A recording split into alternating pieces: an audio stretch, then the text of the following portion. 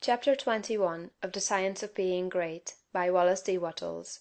Recording is in the public domain. A mental exercise. The purpose of mental exercises must not be misunderstood. There is no virtue in charms or formulated strings of words. There is no short cut to development by repeating prayers or incantations. A mental exercise is an exercise, not in repeating words, but in the thinking of certain thoughts. The phrases that we repeatedly hear become convictions, as Goethe says; and the thoughts that we repeatedly think become habitual, and make us what we are. The purpose in taking a mental exercise is that you may think certain thoughts repeatedly until you form a habit of thinking them. Then they will be your thoughts all the time. Taken in the right way and with an understanding of their purpose, mental exercises are of great value; but taken as most people take them they are worse than useless. The thoughts embodied in the following exercise are the ones you want to think. You should take the exercise once or twice daily, but you should think the thoughts continuously. That is, do not think them twice a day for a stated time, and then forget them until it is time to take the exercise again. The exercise is to impress you with the material for continuous thought. Take a time when you can have from 20 minutes to half an hour secure from interruption, and proceed first to make yourself physically comfortable. Lie at ease in a Morris chair, or on a couch, or in bed.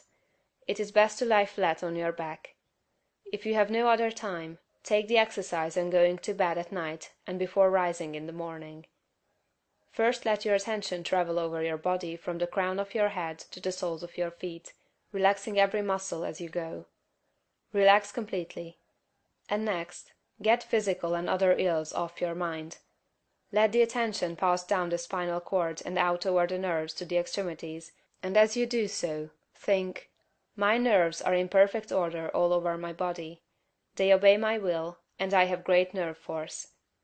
Next bring your attention to the lungs and think: I am breathing deeply and quietly, and the air goes into every cell of my lungs, which are in perfect condition.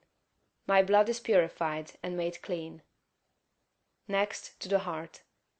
My heart is beating strongly and steadily, and my circulation is perfect, even to the extremities. Next, to the digestive system. My stomach and bowels perform their work perfectly. My food is digested and assimilated, and my body rebuilt and nourished. My liver, kidneys, and bladder each perform their several functions without pain or strain. I am perfectly well. My body is resting, my mind is quiet, and my soul is at peace. I have no anxiety about financial or other matters. God, who is within me, is also in all things I want, impelling them toward me. All that I want is already given to me. I have no anxiety about my health, for I am perfectly well. I have no worry or fear whatever. I rise above all temptation to moral evil. I cast out all greed, selfishness, and narrow personal ambition. I do not hold envy, malice, or enmity toward any living soul. I will follow no course of action which is not in accord with my highest ideals. I am right, and I will do right. Viewpoint. All is right with the world. It is perfect and advancing to completion. I will contemplate the facts of social, political, and industrial life only from this high viewpoint. Behold, it is all very good. I will see all human beings, all my acquaintances, friends, neighbors, and the members of my own household in the same way.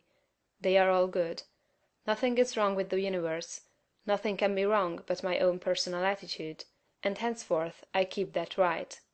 My whole trust is in God. Consecration. I will obey my soul, and be true to that within me that is highest. I will search within for the pure idea of right in all things, and when I find it, I will express it in my outward life. I will abandon everything I have outgrown for the best I can think. I will have the highest thoughts concerning all my relationships, and my manner and action shall express these thoughts. I surrender my body to be ruled by my mind. I yield my mind to the dominion of my soul, and I give my soul to the guidance of God. Identification. There is but one substance and source, and of that I am made, and with it I am one. It is my Father. I proceeded forth and came from it. My Father and I are one, and my Father is greater than I, and I do his will. I surrender myself to conscious unity with pure spirit. There is but one, and that one is everywhere. I am one with the eternal consciousness.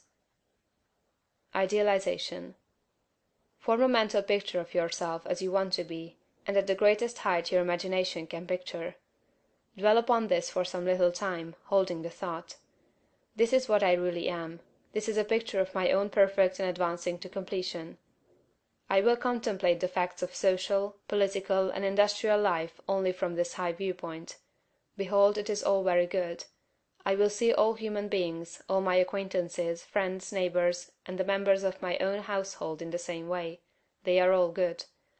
Nothing is wrong with the universe, nothing can be wrong but my own personal attitude, and henceforth I keep that right.